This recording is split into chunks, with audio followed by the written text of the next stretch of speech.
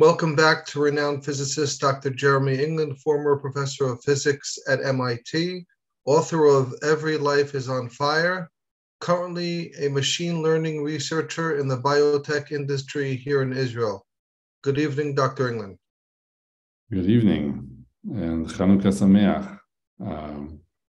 I thought this week, because we're in the middle of Chanukah, that it would be interesting to talk about a topic that is connected with Chanukah, but in another sense, maybe in terms of one of the sources that I'll bring, it's more directly connected with Purim.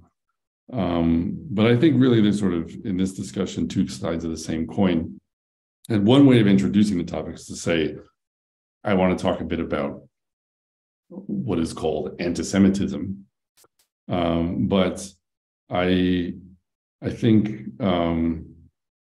in some sense, the question I'm going to be asking is that piece of terminology aligned with how the Torah wants us to view animosity towards Jews? Because obviously we know, there are different definitions you could give to anti-Semitism. I think there's kind of there's a narrow definition, or even maybe like a very historically faithful one that would say, the term was coined by Wilhelm Marr in 19th century Germany, and that it really reflected an evolution in animosity towards Jews in Europe, because historically a lot of the violence against Jews and a lot of the persecution of Jews had been driven by religious fervor in Europe, by the Catholic Church and things like that. But in the late 19th century, there were a lot of Europeans who regarded themselves as being very enlightened and very, let's say, educated to move beyond the inclinations that backward religious feeling used to give them. But then there was this problem that many, especially in Germany, still found that they had great dislike for Jews and they needed an explanation for that. And so anti-Semitism was initially coined as a term, as a way of saying, I'm not against the Jews for backward religious reasons, but rather I have quite principled, modern, enlightened views on the subject that still lead me to some kind of hostility towards Jews because of their racial qualities. And there really are passages in Mein Kampf, actually, where Hitler essentially makes the same kind of statement about himself and his own attitudes, that he himself always felt it was quite backward to dislike Jews because your priest or pastor or whoever gave you some sermon about it, but that he found there were other substantive reasons to have the animosity that he did. So that's kind of a historical and a narrow definition of anti-Semitism, and it's an interesting one to note, but it also kind of just adds to the complication of terminology, because then that means that we're not talking about anti-Semitism, for example, when we discuss the Crusades and instances where, because of policies or ideas of the Roman Catholic Church in the medieval period, there was a lot of mass murder of Jews, let's say, but it wasn't anti-Semitism because it wasn't post-Enlightenment, et cetera. So people usually, when they're talking about anti-Semitism, they also can use it as a more sort of an umbrella, where they say, historically, throughout the ages, there have been many different forms that hostility and politics organized violently against the Jews have taken, and we can call all of that anti-Semitism, and it's like a very complex history, and there are things that are always the same, and there are things that are always different, and it mutates, and it rears its head in different ways. And I think that's usually what people are referring to some degree at least, when they invoke the idea of anti-Semitism, especially, I would say, when Jews who are proud of their Jewishness and very inclined to protect Jews from those who are hostile to Jews when they talk about anti-Semitism, that is what they're referring to. They're referring to the sort of the oldest hatred version of the idea of anti-Semitism. But there's maybe a third version, which is maybe in sort of ironic ways connected with the first definition, that it maybe has especially a lot of currency now in the current era, especially in places like America and Britain, or let's say the West and Europe in general, but also, influencing sectors in Israel as well, which is the idea of anti-Semitism as an example of racist bigotry that happens to apply to Jews, so that you sort of are just saying that there are different kinds of racist bigotry, and the one that targets Jews we call anti-Semitism for reasons, historical reasons or whatever, but it's just one of many such examples. And I think that it does sometimes get talked about that way, as we'll see, because I can return to that subject. But that is a separate way of using the term, and it's kind of maybe a more present era way of using the term. But in any case, even talking about all those three different definitions, it's worth making a comment why people feel the need to refer to it as a phenomenon, because nothing in what I said so far really does justice to the fact that there's something, when you study a bit about what people who really hate Jews think, the degree of deluded mania that people can be caught up in, like the scale of falsity and delusional paranoia that often threads through a lot of the beliefs of such people, again, in different historical periods, like what people were willing to believe about Jews, however many years, hundreds of years ago in Europe, when there were blood libels, or what people are willing to believe about Jews in Israel today, when different kinds of calumnies and attacks are being spun or sown by Israel's enemies throughout the Arab and Muslim world, in places like Iran or in other hostile states, right?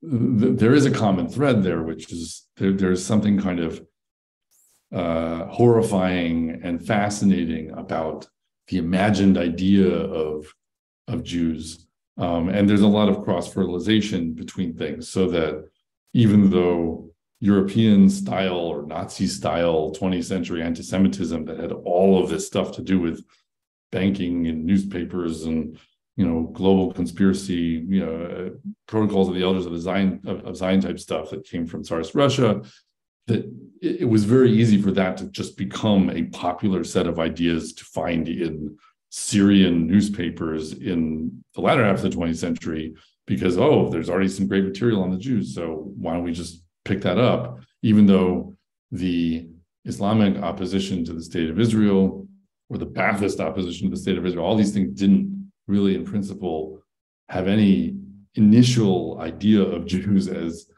being connected with those things. So there's a lot of reason that anti-Semitism deserves its own kind of place as just a phenomenon to be studied. But I think sometimes people with very warm inclination towards Jews, and especially Jews with warm inclination towards Jews, like towards their own people, and who just want to protect Am Yisrael from those who want to do us harm, they can be fascinated by anti-Semitism as a historical phenomenon, and also maybe preoccupied with it as a present-day phenomenon in a way that it deserves to be questioned. Is this how the Torah wants us to understand what it means when people come after the Jews?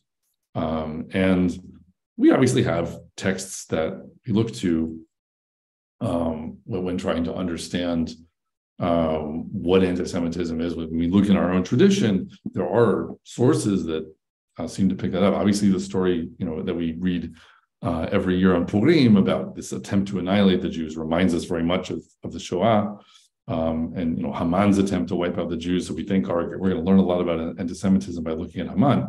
And in one sense, that may be true.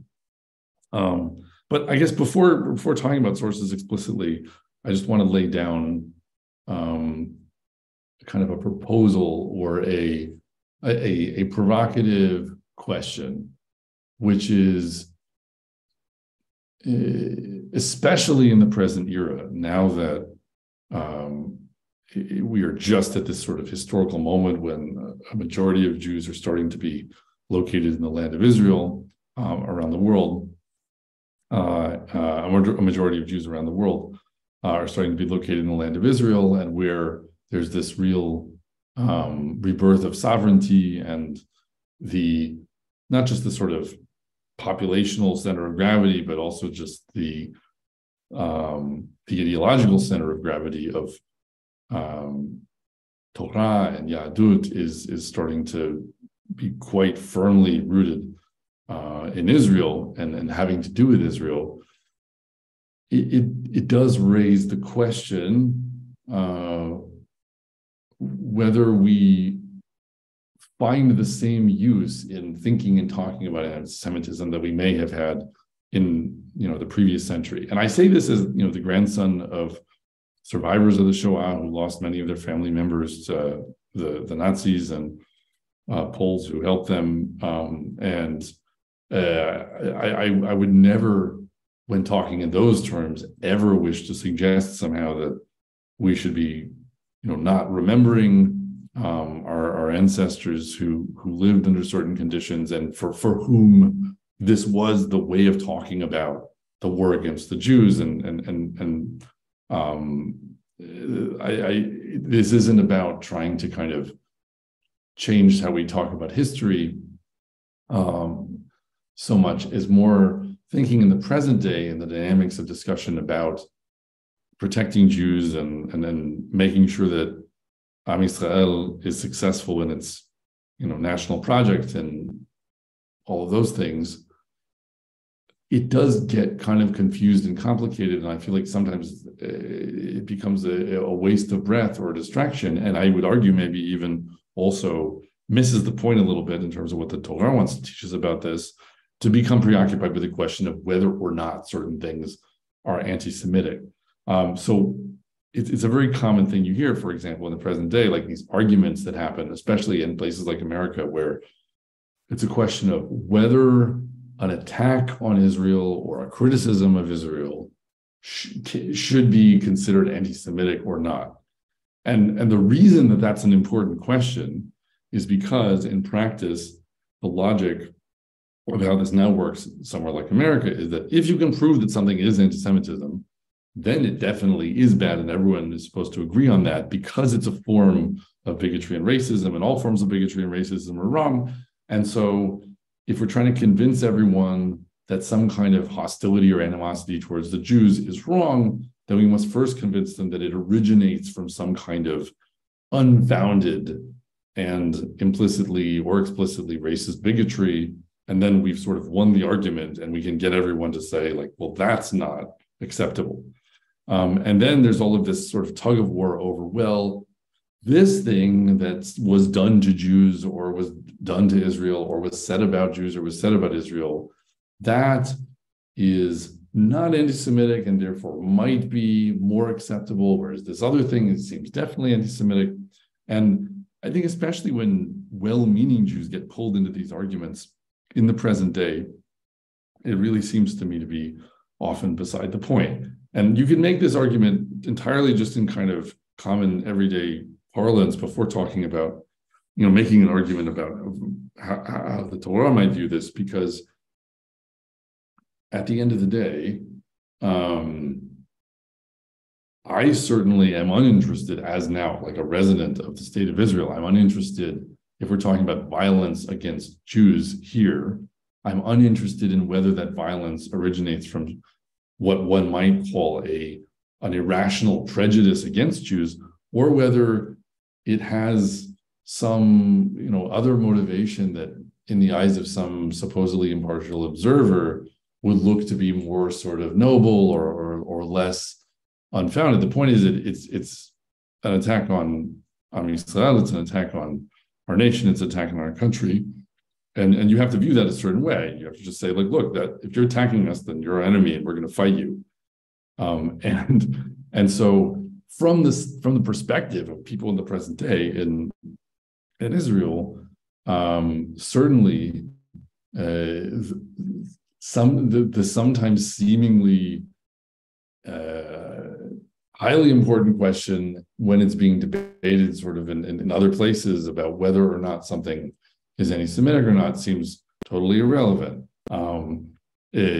So you could look at Jeremy Corbyn and his political career in the UK, his attempt to be elected prime minister in the Labour Party there. And there was this whole debate about, is the Labour Party being taken over by anti-Semites? And in one sense, it was certainly true the Labour Party is being taken over by anti-Semites, because there were a lot of people who hated Israel in the Labour Party who were also willing to engage in all sorts of obviously racist, paranoid delusions about Jews and Israel. And so you could sort of get them dead to rights on those transgressions. But let's imagine a somehow, more disciplined version of the British Labour Party that was just very on point in supporting politics bent on the destruction of the state of Israel, but doing so in this very principled and clear-eyed way that didn't get all caught up in like also making side comments about Jews controlling banks or the media or whatever. They're still the enemy of Am Yisrael if that's how they want to operate. And it doesn't matter whether we call it anti-Semitic or not. And that shows the moodness of that discussion in that particular example. And there are other ones like that you can pull out of recent American politics. And so I think that what this is pointing to is that there's something kind of upside down, and this is where we now want to kind of look at this from the sources a little bit in saying that Jews should be concerned about whether hostility directed at them is well-founded or unfounded, or let's say not well-founded, or is irrational, or based on some kind of prejudice that by some other standard can be ruled unacceptable. And rather, we should be just talking in terms of, okay, there's different kinds of hostility in the world. There's hostility towards Jews, independent of whether they are in Israel or outside of Israel, independent of whether they keep the Torah or don't keep the Torah.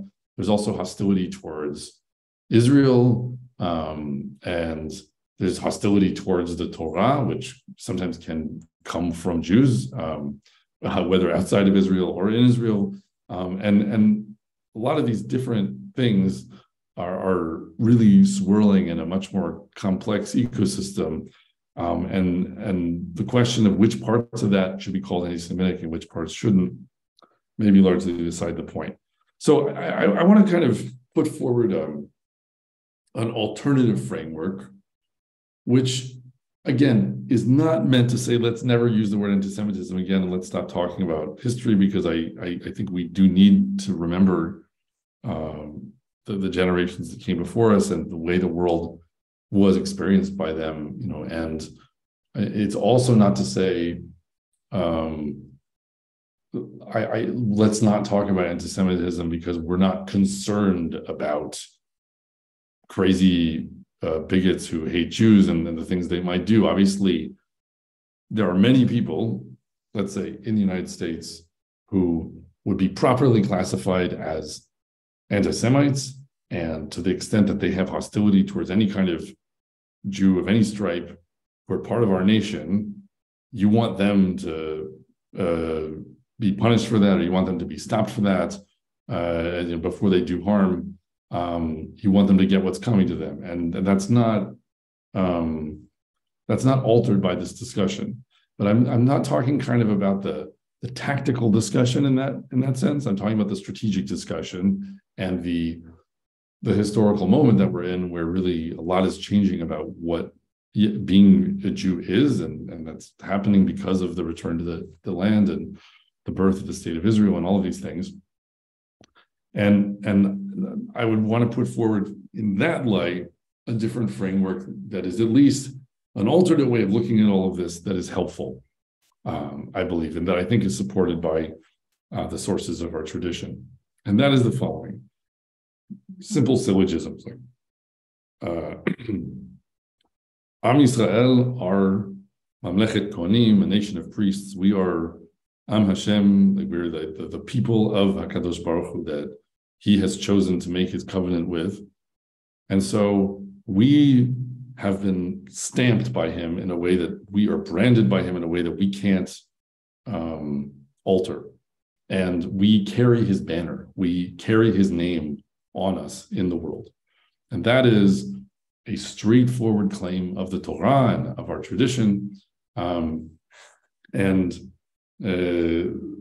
We can accept it in a sense as a fact about the self-conception of Am Yisrael at its base, even if any given individual who's a part of the nation is not acting in a way that coheres with that agenda or doesn't regard him or herself as being part of that effort. That has always been true about all of Am Yisrael. So that's one thing. Another thing that's true is that all forms of idolatry must, in some sense, engender in the idolater a hostility towards HaKadosh Baruch Hu, ultimately. And the reason is because their false idol, what it means to serve a false idol, is precisely to elevate to some position of ultimate authority something that is not Hashem, something that is too simple, something that is a sort of a more easily grasped idea fashioned by the human intellect or even by human hands if we're talking about an actual statue. And when you subordinate your will to that overly simple thing, when you subordinate your will to a false god, that automatically puts you at odds with part of HaKadosh Baruch Hu, because part of him is not what you've chosen to serve. Part of him is the opposite of that, perhaps. And you can see this in all sorts of examples, right? That if someone says, I want to make an ultimate deity out of peace, well, HaKadosh Baruch Hu is Ish Milchama, according to the Torah. He's a man of war sometimes, right? He's not always just about peace. If you want to say that you want to serve war, he's also, Oseh Shalom, the one who makes peace, right?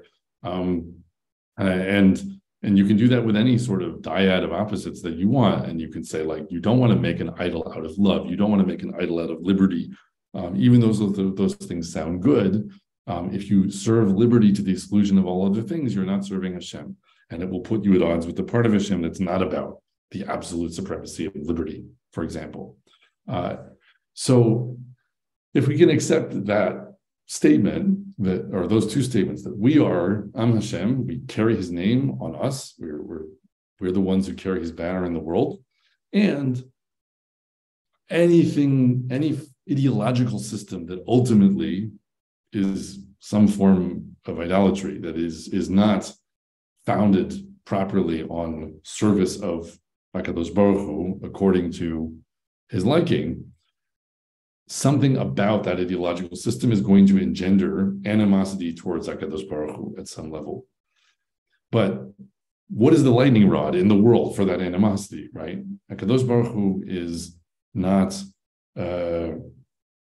identifiable with a material object in the world because he's not something that can be represented with an idol. The thing in the world that he's most closely identified with, other perhaps than with Yerushalayim and Har HaBayit, or maybe in conjunction with that, is Am Yisrael. Am Yisrael are his people in the world, and as we say, if we're carrying his banner, then we're also the lightning rod for animosity towards him.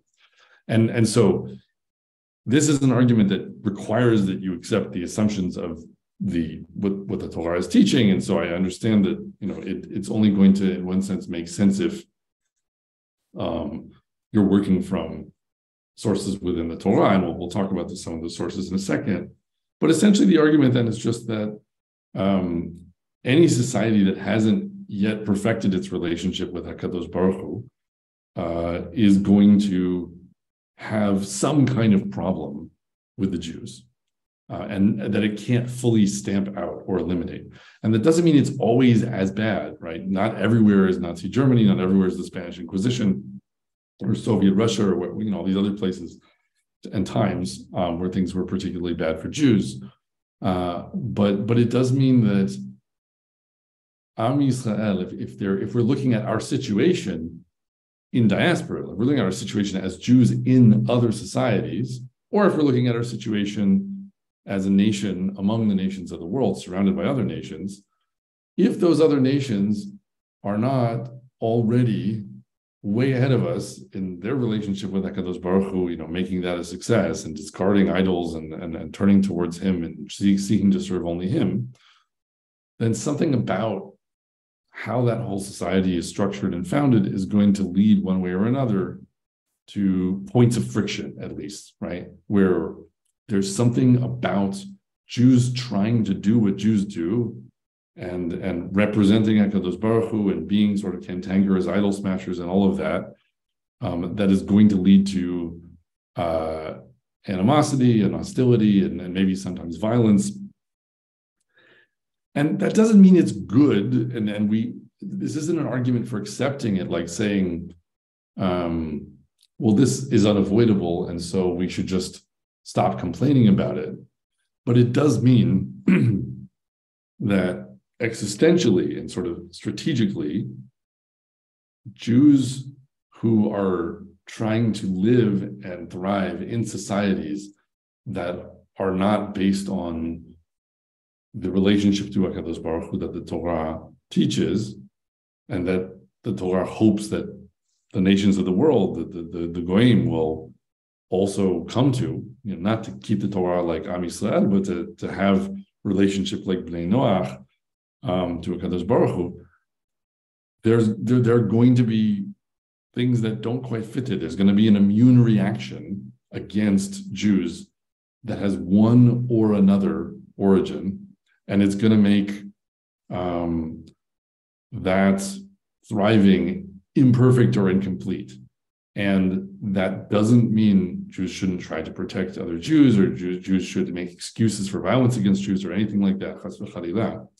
But it does mean that Jews who live in those societies and demand, in some sense, with righteous indignation, that the world that they inhabit, which is being shaped by the ideology of another society, needs to be somehow perfected to the point where there is no immune rejection of Am Yisrael, or there's no friction, or there's no difficulty with being a Jew in that society.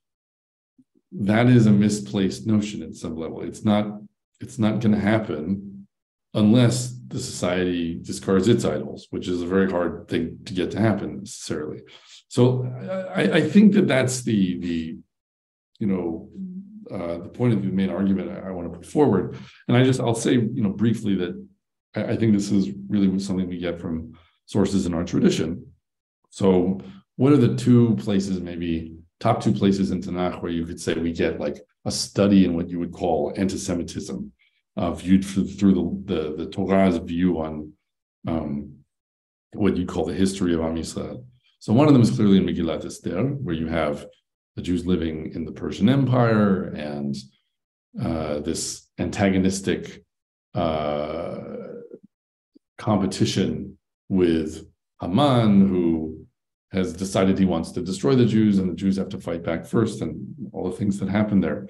So I'll just quote one source briefly, which is in Chazal commenting on Megillat Esther. So this is Esther Rabbah in a midrash that I think almost directly makes the point we were just discussing, in saying that, so in this moment where Mordechai refuses to bow to Haman, and that provokes Haman against him, what it says about Haman is the king commanded, this is Esther Rabbah 7:5, It says, after these matters, King Achashverosh promoted Haman, son of Hamedata, and he raised him up. That's the pasuk in Esther that's being quoted. The king commanded that they should bow and prostrate themselves to him. What did Haman do? He crafted for himself an embroidered image on his garment and on his heart, and anyone who would prostrate himself to Haman would prostrate himself to the image. So this is Chazal saying, I think in their homiletic way, more or less the same point I was just making, that Haman is representing the authority of the king of the society, and the king is saying, bow to Haman, because Haman is my regent, and he's getting the job done out in the land, and everyone needs to bow to him to respect the authority of the king. So the king represents the ideological system, and then Haman is his sort of right-hand man who's going around and implementing things. But he's wearing an idol around his neck, so to speak. So you can't bow to Haman without bowing to an idol. And Jews of all kinds, even ones who sometimes have great hostility towards Jewishness or the Torah, and only have retained a part of their distinctly Judaic identity, even in those instances, especially in the history of the West, they have very often retained their cantankerous inclination towards idol smashing, right? Like not wanting to bow to at least some of the idols that are on offer, though they may often sometimes pick other ones. But there is something very deep that we have in us as a nation from Avraham Avinu about being willing to sort of say the emperor has no clothes and say, no, look, like everyone else is bowing down to this thing, but that doesn't actually make sense, and it's an idol, and it's false, and it leads down a crooked path, and here's why. So this is something that all sorts of members of Am Yisrael have been willing to say in all sorts of contexts throughout the history of our people. And it's to our credit, but it provokes animosity, right? And so what Chazal are just saying is that it wasn't just a personal sort of contention between Mordechai and Haman that we're talking about here, but that bowing to Haman was about submitting to the idols of the society. And at least some of the Jews in any society where they're living are not going to want to do that because they are Jews, because they have in them that they're Am Hashem, they're bearing the banner of Hashem, they're bearing his name in the world, and they can't bring themselves to prostrate themselves before a false idol, at least before some false idols as a result. And then that triggers the immune reaction, that triggers the response, because now Haman is furious and wants not just to get rid of Mordechai, but to get rid of all the Jews. That's explicit in the text.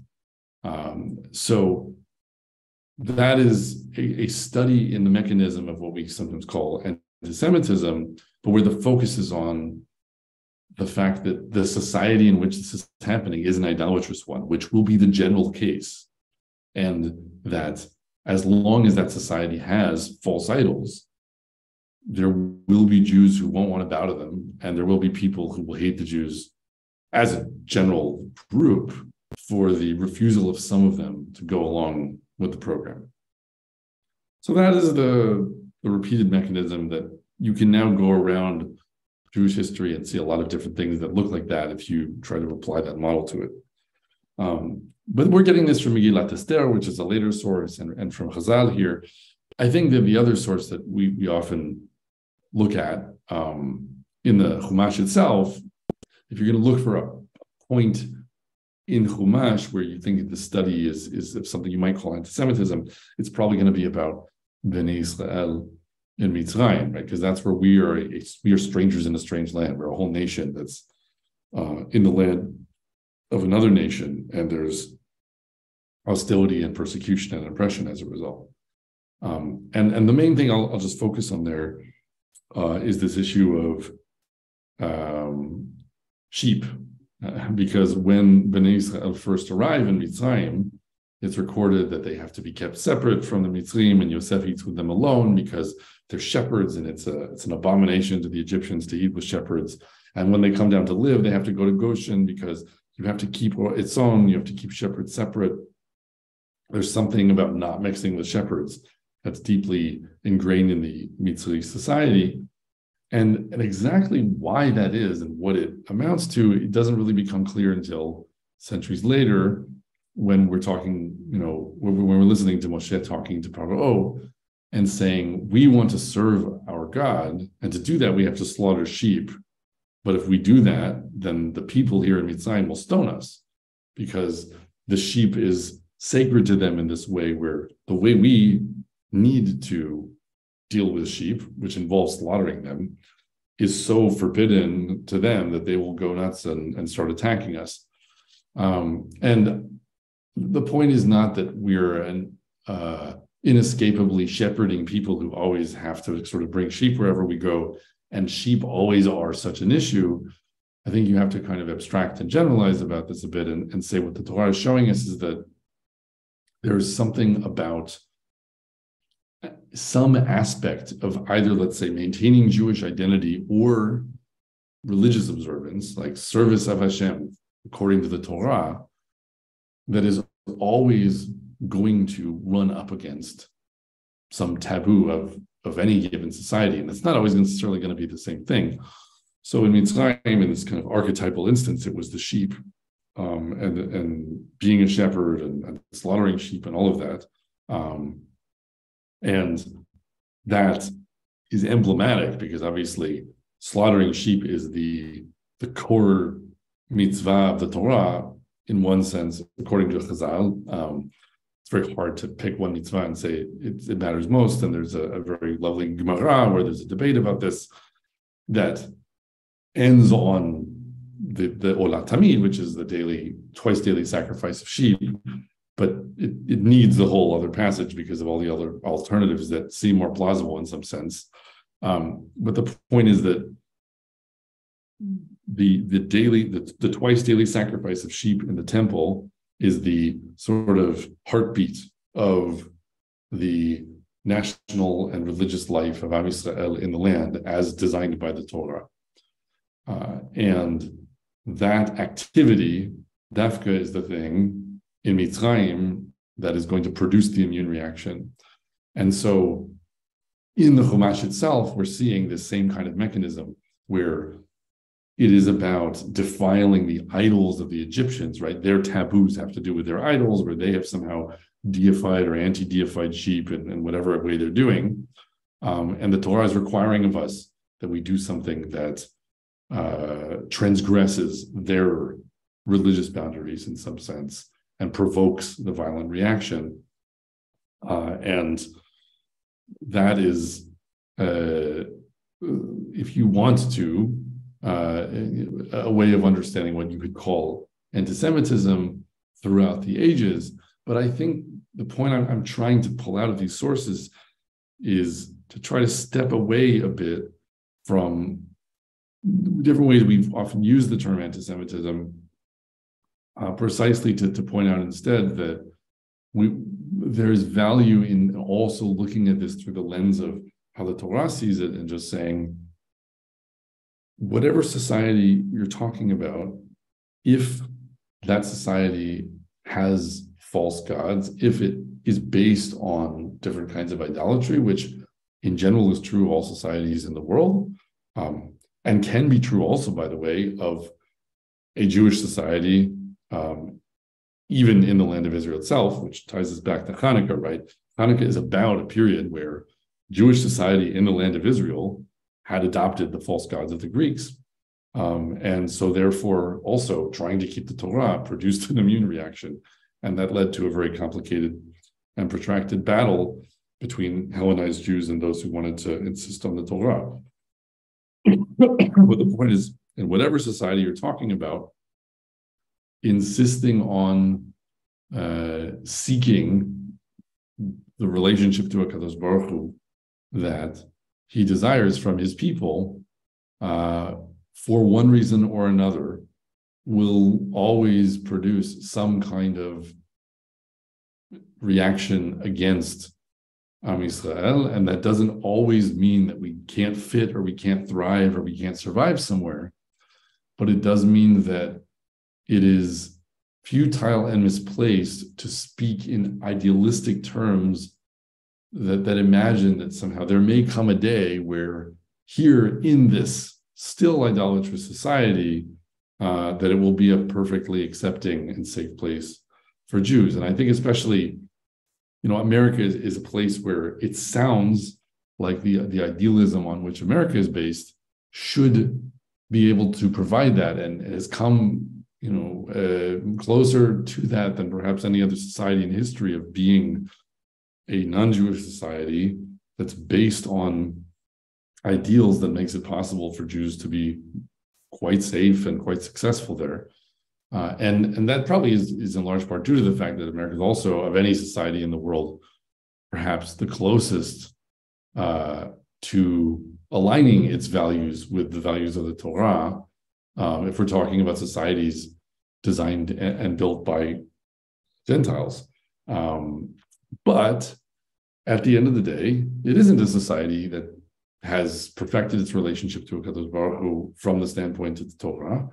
And that means that Jews in a place like America should be measured in the kind of idealism that they express about what kind of a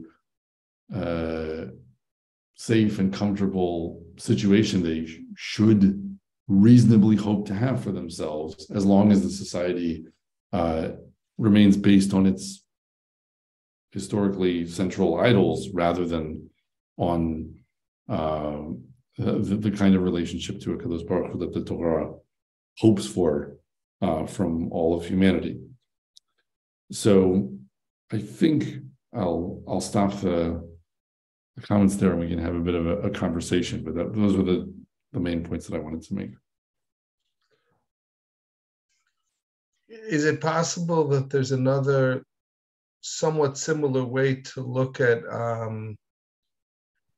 anti-Semitism, specifically the murder of Jews, which ends up happening over the course of Jewish history quite often?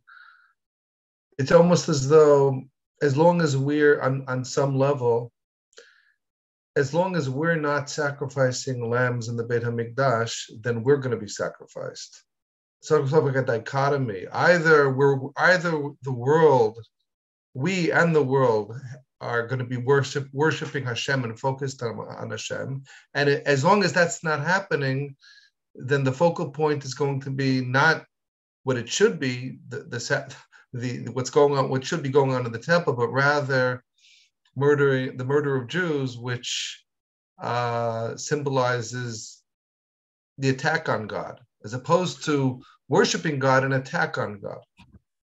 Yeah, so I'd have to think a little bit more about how close the text comes to sort of stating that correspondence outright. I think it's a reasonable kind of midah keneged midah that you're proposing, and certainly empirically and historically, there are examples that seem to support that kind of a trade-off.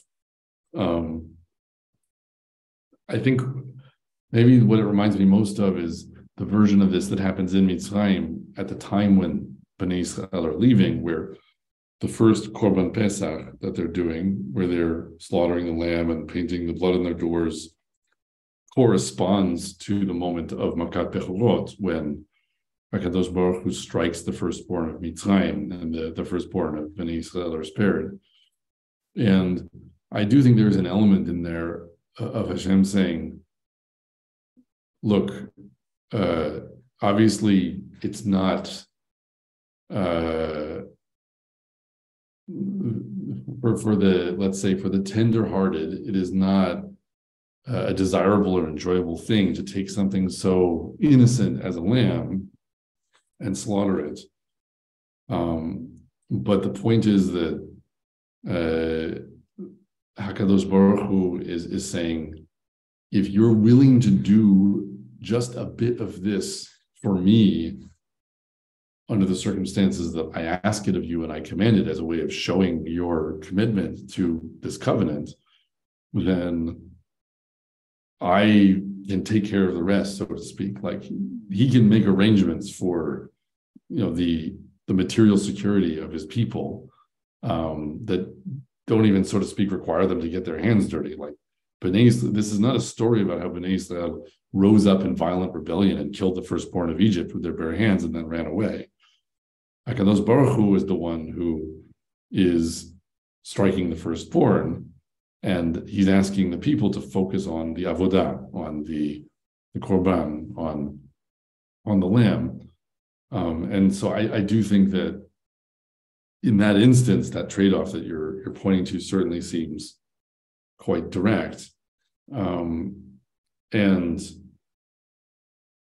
yeah, I think following on what I was saying before, referring explicitly to America right at the end, and tying back to this sort of earlier discussion at the beginning of different kinds of ways people use the word anti-Semitism.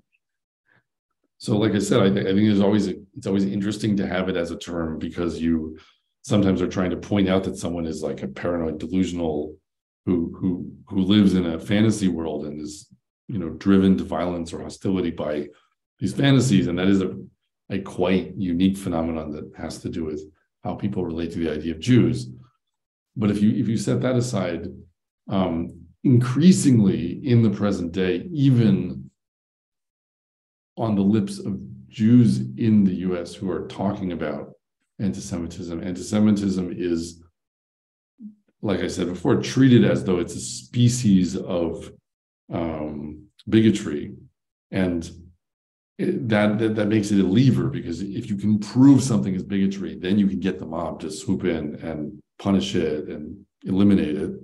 And so as a mechanism for defending Jews, it's sort of like anything that threatens Jews, you want to prove that it's anti-Semitism, because if that can be definitively proven, then you suddenly have like a lot more support from the society for stamping it out. And there's a significant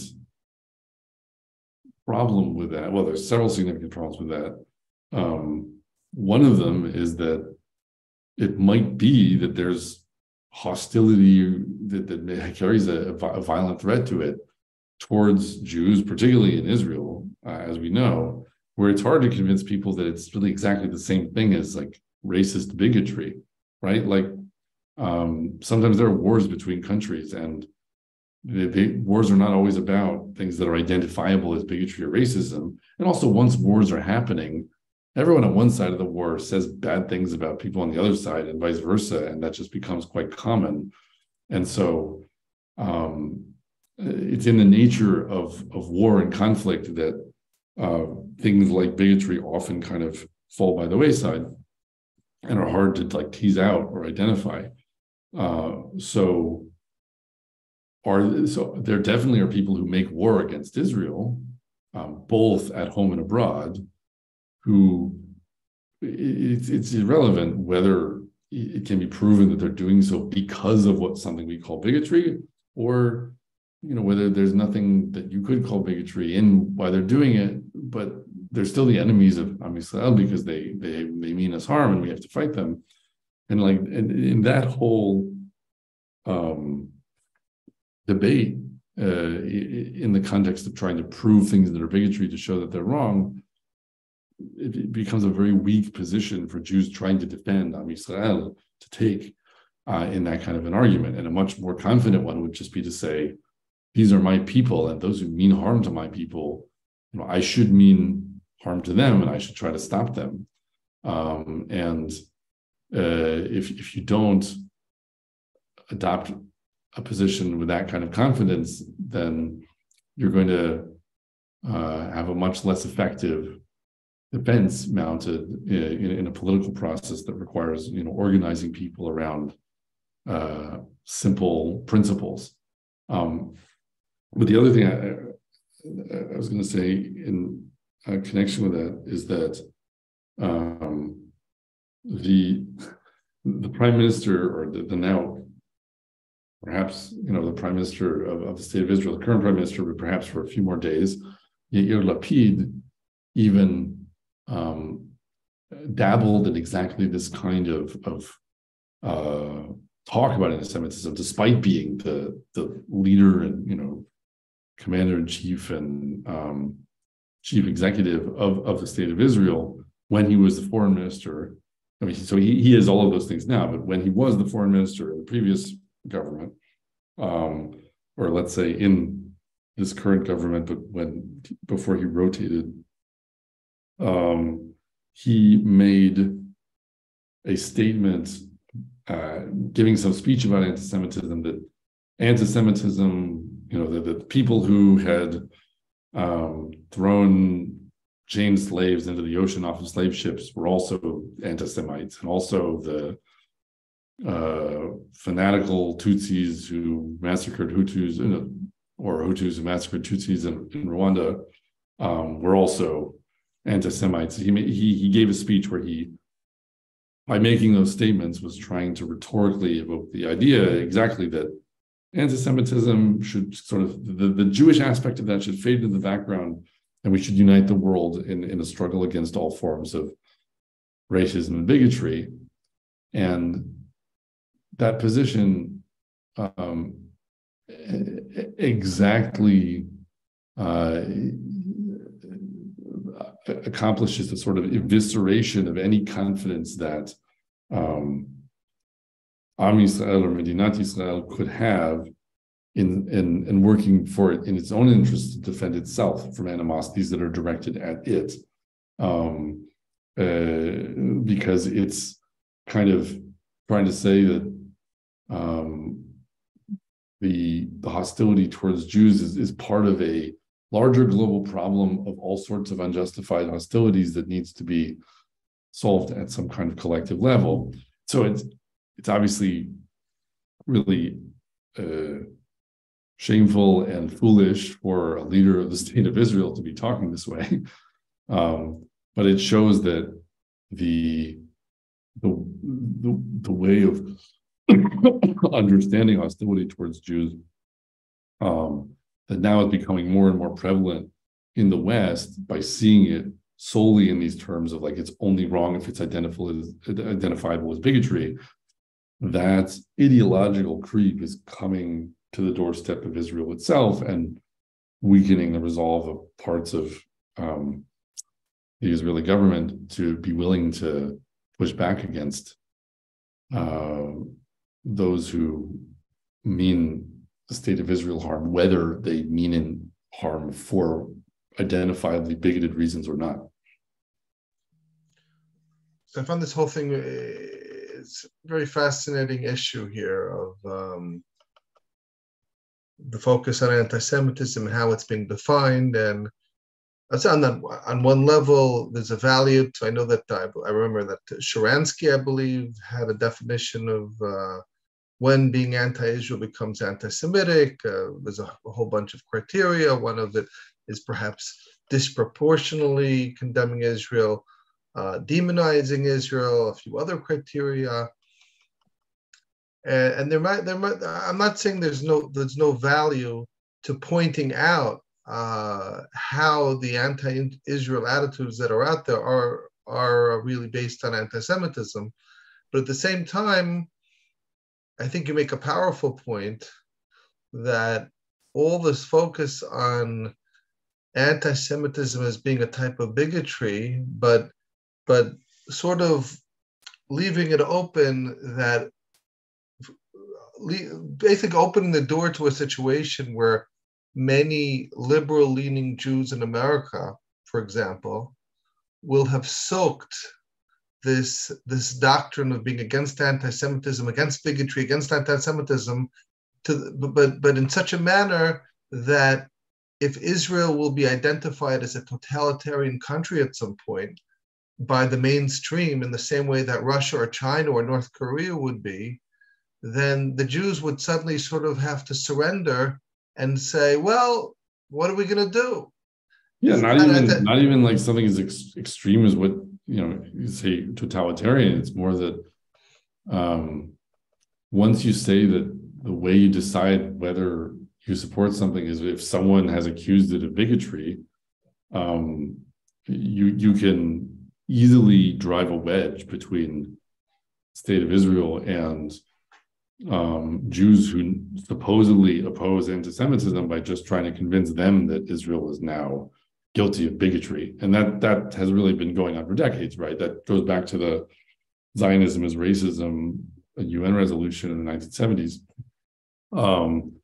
That was part of a KGB-led effort to develop a propaganda campaign that turned the sort of liberal appeal of the state of Israel on itself by finding a way of characterizing Israel as a demon by those same standards.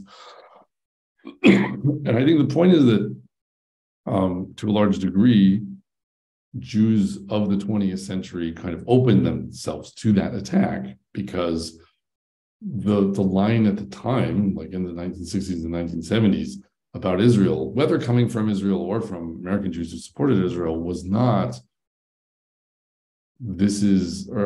usually or predominantly, this is a unique situation because we're a unique people. We've been given a unique mission by the creator of the world, and we need this one unique patch of land in order to fulfill that mission. And, we're sorry for any inconvenience that causes, but we have to do things a certain way. And so we hope you'll help us. And if you try to stop us, then you may find that we'll stop being nice to you. That wasn't the story. The story was about the recent millions who perished in the Shoah and how terrible that was, and the need for a place, a safe haven for refugees from persecution, and that the society that was being created was a very egalitarian society and a very democratic society. And so there was a whole kind of package constructed to say, this is now a fully justified project that deserves 100% of the support of all Jews because they are liberal and not because they're Jews. And that has ultimately led to a much uglier and more complicated propaganda situation where we're constantly fighting off attacks that we've essentially invited by not making the right kind of case or explanation for what we're doing here. In a sense, the pro-democratic defense of Israel, there's an idol, the idol of democracy taken to a unreasonable extreme. Just like anything, like we were talking before, anything can be taken to be an idol, whether it's equality, liberty, democracy, many different things can be taken to an extreme. And American Jews and others, many American Jews and others have created such an idol out of extreme democracy and extreme egalitarianism, an extreme focus on being against bigotry, that it basically is a big setup. It's a setup for a big fall. I think that's what you're trying to say. It's a setup for a fall. We're ultimately, the state of Israel is going to be in for a fall because all these expectations have been raised according to these extreme criteria. And when Israel, for whatever the reason, isn't able any longer to survive because they'll need to do whatever they'll need to do with regards to their enemies, and when that stage comes, then we're going to be in for a fall. And then you'll see a lot of certain types of American Jews going along with our enemies and saying, hey, Israel's just like a host of other non-democratic regimes. Yeah, no, I think that's true, and it has it's an understandable development in one sense because it's an outgrowth of the fact that Baruch Hashem, we have a country here that now is well underway, being built by all the members of Am Yisrael who've returned from all around the world in the last few centuries. But a whole lot of people came in partly with idealisms that were imported from and set to the standards of these other societies that they came from. And As a result, there was always this need to kind of explain or justify what was happening in those terms. And some people do that very well. Bibi are about to become prime minister again, has been doing a lot of touring around talking about his recent book and giving interviews. And he makes these beautiful arguments about, why the state of Israel should exist that attempt to appeal to the assumed person who's sort of listening, sitting somewhere in the US or in Europe, and trying to kind of anticipate their standards and criteria of judgment, and make the case in those terms, and sort of say, well, there wasn't really anyone here, 150 years ago, and Jews decided to come back and started developing the place, and then a whole bunch of other people moved in as well.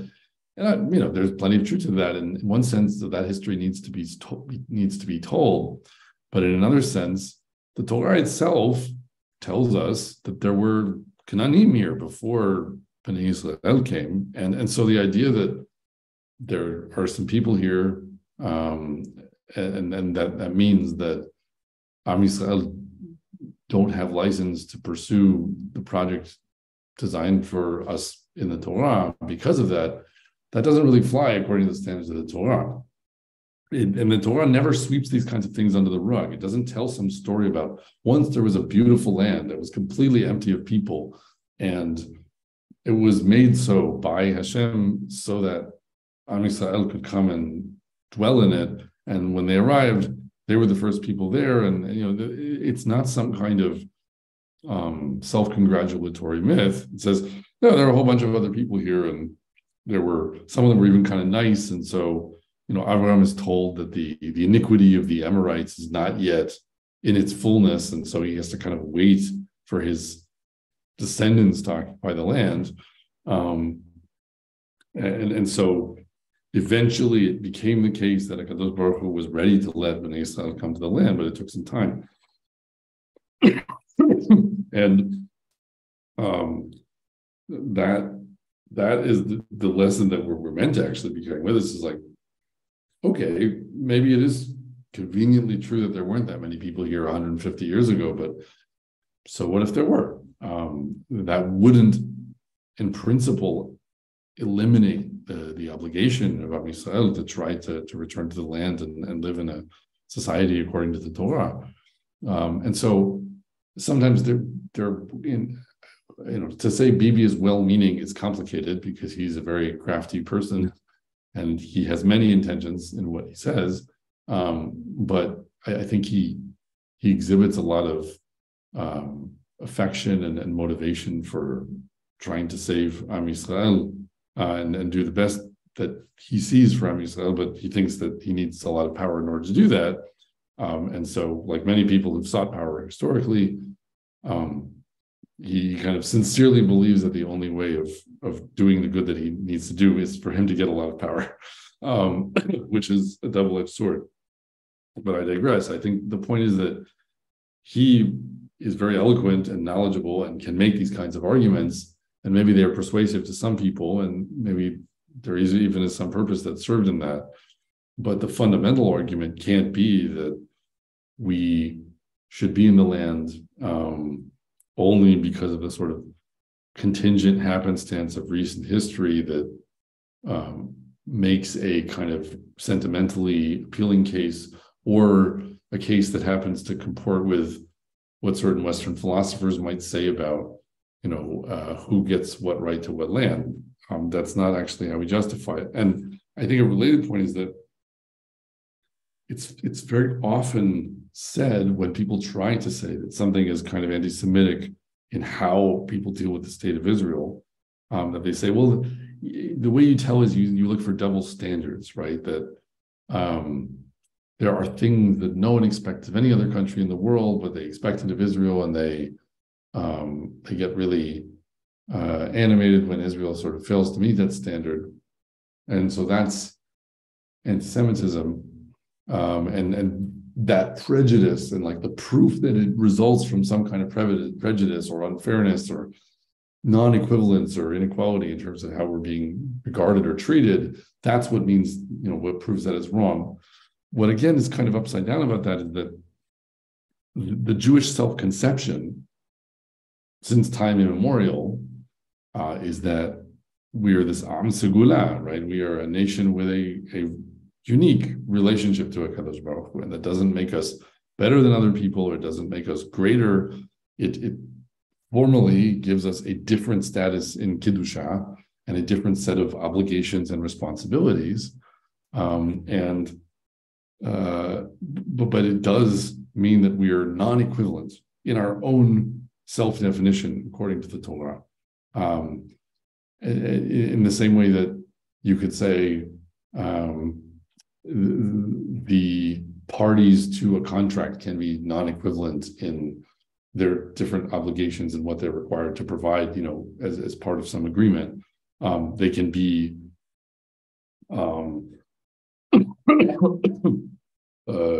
defined differently, and then different things are expected of them.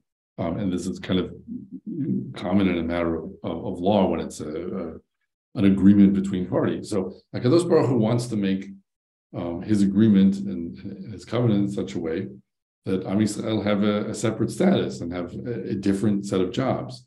And once that's the case, and once we accept that on ourselves and regard ourselves this way, to then turn around and say, why is the world treating us different than other nations? Like, why are we not being held to exactly the same standard? Like, that rhetoric is Western Enlightenment rhetoric. That rhetoric is saying everyone or everything is somehow equal or equivalent behind some veil of ignorance before some kind of decision gets made.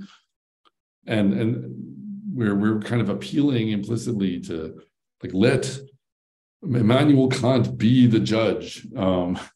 We should be treated just like Liechtenstein or just like Cambodia, and held to the same standard. And instead, somehow, the world is treating us different, and we're shocked that that's the case.